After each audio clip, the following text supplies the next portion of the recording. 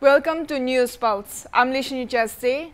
The Dimapur District Tenyimia Badminton Tournament organized its first badminton tournament at Niatu Indoor Stadium, Badminton Stadium in affiliation with Dimapur District Badminton Association, which will be going on for 2 days.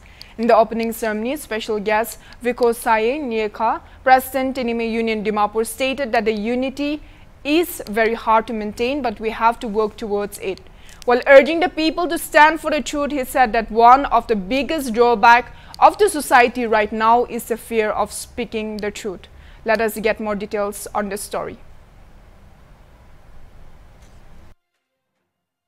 Today, as we see the Naga society, we are talking much about unity amongst us. But to me, yes, unity is very important, it is very precious, it is very hard to get, to bring unity amongst our people. But to do that, to bring that, I think we have to be realistic, we have to talk hard things.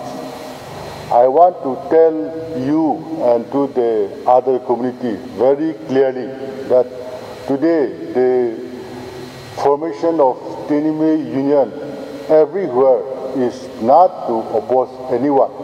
I think we should open our door for every section of Naga society.